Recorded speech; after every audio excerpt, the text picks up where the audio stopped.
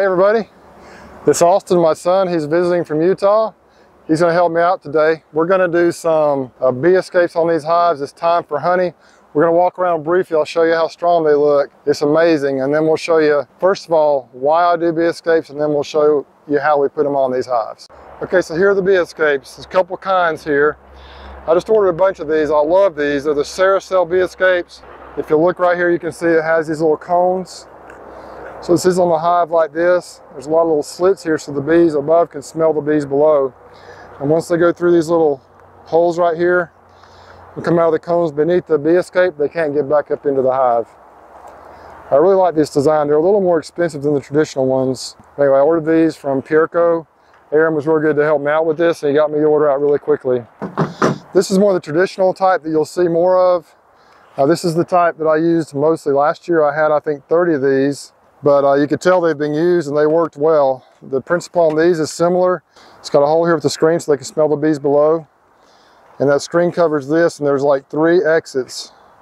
So the bees will walk out through here. They can't figure out how to get back in. The reason you use these is to make it a lot easier when you're pulling honey off the hives. The bees have evacuated the honey boxes. So you just bring your truck or trailer up here, you pop the top off, take the honey and go. And it really works well. Last year I tried that for the first time. It does add a step, but it's so much easier to pull the honey supers when you use bee escapes. So we're going to get set up here and show you how we do this. Okay, this is a hive we've shown in a few recent videos. Look at this thing, how crazy packed it is. Positive there's a lot of honey in there. The top box for sure will be coming with us when we pull it off in a couple of days, but right now we're going to get these bee escapes on here. But these bees are doing really well. Most of these big hives are going to get some honey taken off this go around. For some reason the bees are all the way around the rim here. I wonder if last time when I was in them, if just one of the frames isn't down in there all the way. For some reason they're all the way around the rim. Interesting. So what we're going to do, we're going to go ahead and smoke them. Pull the lid off here. There's a lot of bees in this thing. There we go. Look at all those bees right here. Look at this. Ha, it's awesome. I love it. So what I got to do here is remove this top box. I think this is probably a box of foundation under here. So I'm probably just going to do the top box this time. Oh my gosh, that's heavy. Let me show you what they're doing here. The bees are phenomenal. Starting to draw it out. That's just in a few days. We're actually a little bit kind of between flows right now, so when this towel kicks in, it's really close. They should fill that up with comb and nectar. So this thing right here, the way it's set up, we're going to put the cones down. Sits right there like that. We got all the little slits right here that the bees can smell below. There's also a little bit of space right here for the bees to come down into. And then we'll just put this box on top. Like this. That's all we got to do. Just leave them alone without bugging the bees, without bumping the bees, without blowing the bees, and just let them work their own way out of there. I don't want to have a space up there for them to come back into, so we'll put tape around any entrances, any upper entrances they can get into, so the bees can't get back in the top. We'll put this on here, hopefully it'll sit kind of flat, and it does. And that's it, that's all we got to do. Leave it alone for a couple days, come back Friday, pull this box of honey off. It's Wednesday right now. It's ideal to leave it on there for 1 to 2 days. So we're going to leave it on here till Friday. Come up here Friday, pull it off, and take it to the place where we're going to extract the honey. So any of these hives that have holes in them, or the wood's rotten or anything, we'll just take some duct tape and cover up any cracks. Keep them from getting in. This right here.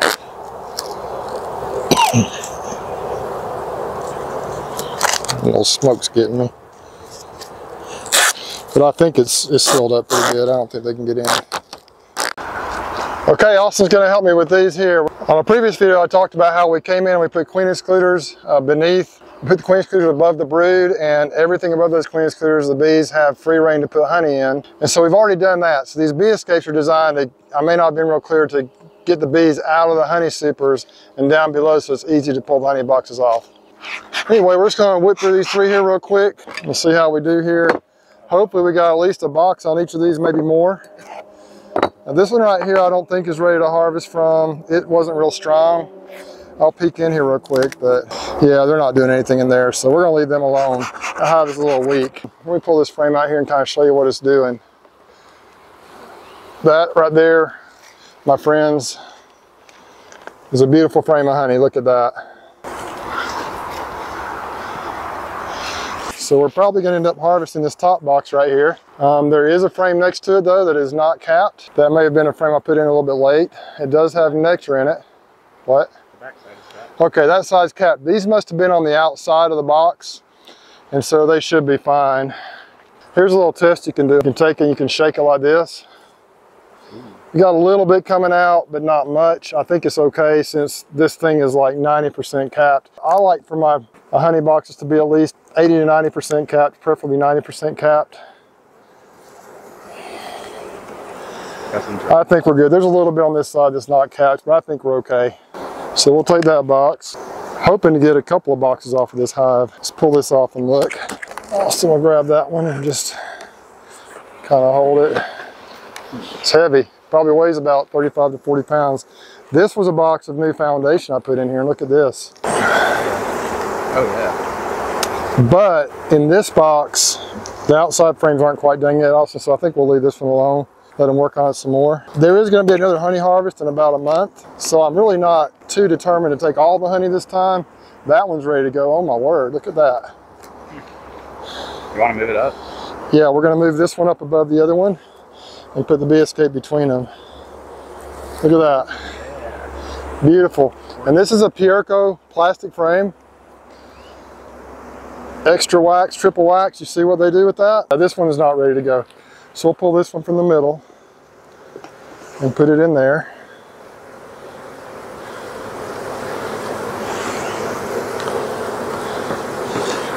And I think we'll be good to go. Let's look on this side. Yeah, don't forget there's one on the ground too. Yep. We got a little bit of uncapped on here, but it'll be fine because everything inside of there is capped. We're in good shape. Let's pull this one out and we'll switch them. There you go. Yeah, let's put that one on the edge over there.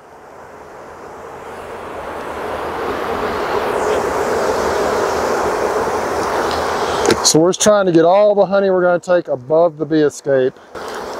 Yep, this one's good to go. Let's take that next one over. That one.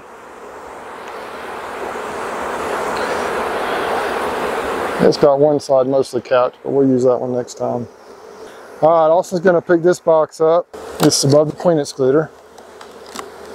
Okay. Let's set this one down on there because it's going to stay. We'll put the bee escape on the top. Like this? Mm-hmm. And smoke them a little bit. Okay. Just hooks on there like that. And we'll put those 2 boxes on top. Heavy, aren't they? It'll be easier to come in from this angle. Oh my gosh. More than 30 pounds. Yeah, probably weighs more like 40. And put the lid on. And we'll go ahead and just go whip through these, and then we'll come back and we'll tape up any cracks. This one, it was new foundation. They've got it drawn out, but it's not, none of it's capped yet. Look at this. Is that beautiful or what? Look at this.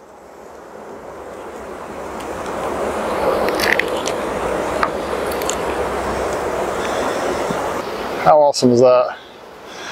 Lots of honey in that thing. It's packed. Okay, I'm just going to lift this up. We'll also set that box down on here. We'll go from the, yeah, there you go. Put the bee escape on there. Okay, here we go. Not a big deal. Okay. These are a pain when they're close like this, actually. Okay, let's do this together. Ready? Okay. All right, lid on there.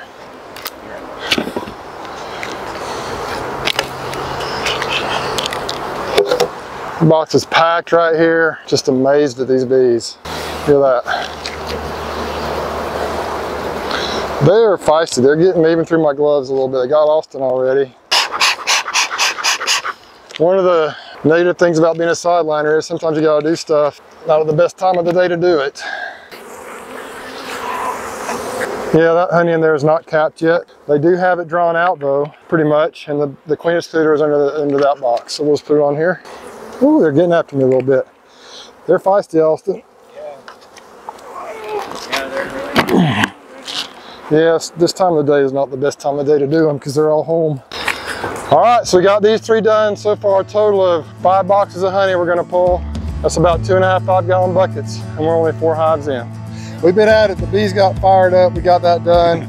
Austin counted the boxes above the bee escapes, and we got 21 out here. So that'll be a little more than 10 5-gallon buckets, I think. Yeah. Or somewhere around that amount. So that's a pretty good little take here. 50 gallons from this little bee yard, and we'll have a bigger harvest hopefully in about a month when we put these boxes back on here. Yeah, we just got 1 or 2 boxes off the top of each one, so. Yep, so got a little, yeah, it's gonna be pretty cool. It's a good year so far. Did you have fun, Austin? Yeah, I did. I like it. I'm glad Austin got to come down and help me out with this today. It really helped me this evening. We're gonna try and go to the farm, but it may be too dark by the time we get there. So anyway, it's been fun. If y'all like what you see, hit the thumbs up button. And that's it for now. Y'all take care and be safe. This video is sponsored by LauraBees. If you're in the market for a high quality oxalic acid vaporizer, you should check out laurabees.com.